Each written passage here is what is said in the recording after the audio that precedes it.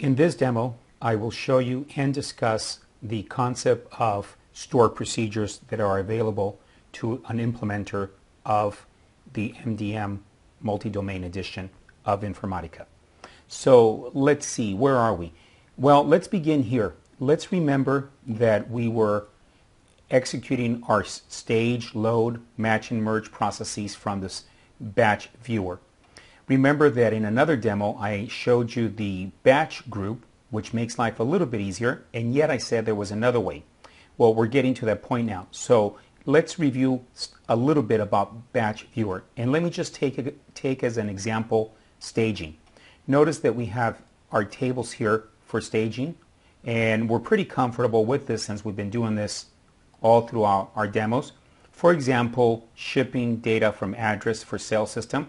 Notice that every time we went through the staging process, on the right hand side, if you were careful, you saw that there's a procedure here and the CMXCL.startCleanse.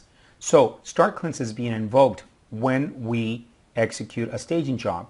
The user interface is supplying the arguments, but you can see that there are things being executed that are being invoked. If I go to, let's say, the load, another one that we should be familiar with now, under STG CRM customer, notice CMXLD load master. So we've been executing these, and they return exit codes, and we see them if we have errors on the right-hand side properties. Let's go take a little bit of the mystery out of this. Now, hang on, we're going to have to go to Oracle because that's where various systems tables are. Before I do that, let me just show this diagram. Remember, this is the batch data process flow diagram that I've been using to show you where we are in the build process. Well, right now, this is really an aside.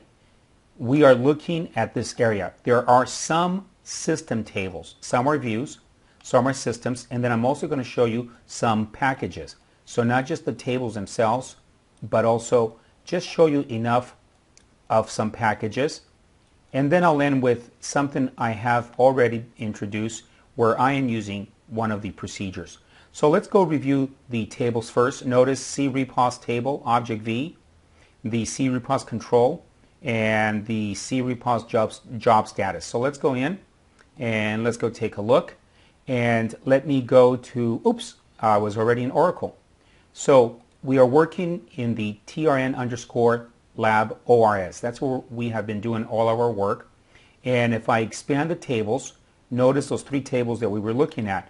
One of them is a view, so let me minimize tables and go to views. And I'm looking for C_repos table objects. So where is it? Here it is.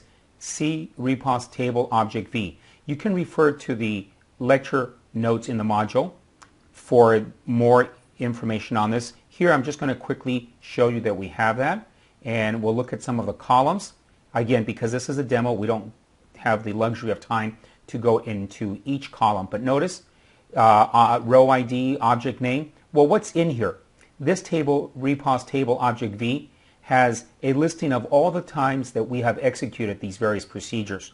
So if you look at it, the object name, the object description, we match and merge for customer, match and merge for address. I did an external match. I did a merge data for address type. So everything that I've been doing has been recorded. And not only that, look, it tells me here's a staging, the CMXCL.startCleanse. Remember, we saw these already in the batch viewer. And then some status, whether it is executing correctly or not, and a few more parameters that really are beyond the scope of our lecture and demo because they're just much more in details. But the point is, you can get a listing from this table. Now that we know that something is logging every time we've been executing something, and there's a status message, let's go look at a few more tables. That was a view. I'm going to go to tables, and in here I'm looking, and I don't want to get you seasick, but I'm looking for CRepos job as one of my first tables.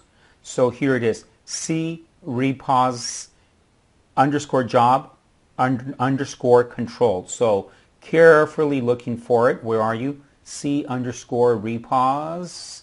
Here they go. Job and control. Here it is. look at this table. Again, we can always look at the columns. Notice there's the time that something started running, the time that something started that stopped running, and some status messages. Let's just go look at some sample data, because a picture is worth 1,000 words. And I'm looking for, where is my data? Come on. I just had it in here. I see the columns. What I'm looking for is this, the status, the one that says if it's exceeded or fail. And for whatever reason, I just can't get the data right now. And I know that, let me just refresh my tables. I just had it in there. Let me just see if there's a reason why I'm not getting the data. Again, refresh, refresh, and here I'm just going to quickly go back. If not, I'll exit Oracle and come back in, because it might be an issue with keeping it open. So C repos, again, looking for the table. Notice there's a lot of data in here, isn't there? There it's, you see, it was a refresh issue. There goes the data. So row ID job, row ID table, and look at the table display name. Some of you will recognize these. This is the display name that from our object names.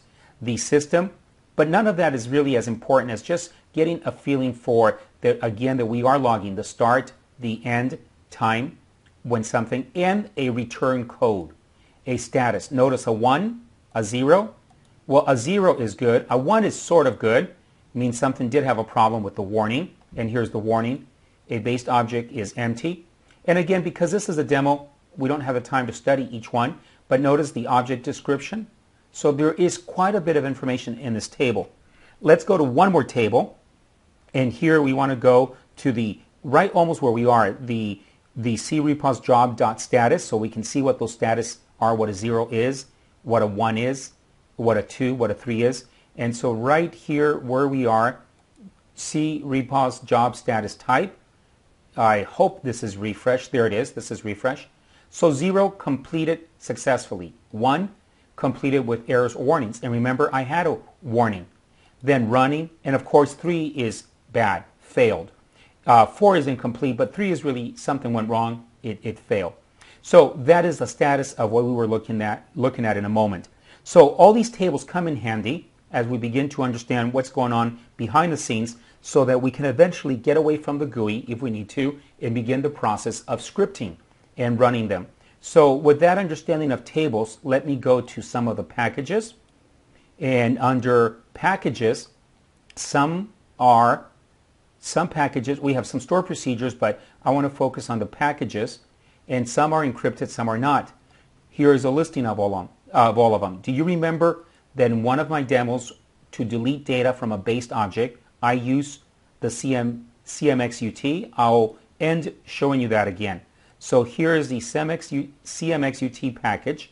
Here's the body. And I believe, let's see, I believe this is encrypted. Yes, it is. So we really can't see it. Actually compile. So we really can't see that. Okay, so notice that's how you would call, well, this is how we list them. So I'm just showing you the listing of them. And you can traverse this at your leisure, and you can get a feeling for what they're doing. So notice that we were calling them. Now, as I prepare to end this demo, let me just show you one of the store procedures that I've been using, the John cleanup. Remember that in several of my demos I've used this. This is a handy one. So I created a procedure, and what's really important is that I'm calling the CMXUT package the clean table function, and I'm supplying the arguments. Notice, for the most part, I cannot go inside. We just saw that this is that it's not inaccessible. It's not available to me. So how do I use it? Very, very easily. You provide the signature to call it. So I provided that I wanted to delete the C address type based object, call it, and then I would also run this for customer for address. And you know what it's doing. It's deleting the data and supporting tables for the based object, not the staging, not the landing tables. So that's a complete use of it. Notice it wasn't that difficult. And that concludes this demo. So in summary, what I showed you were that there are some supporting tables that we should become familiar, some packages, and I showed you how to use this. And I showed you also from the batch viewer what is actually being called. That concludes, and thank you.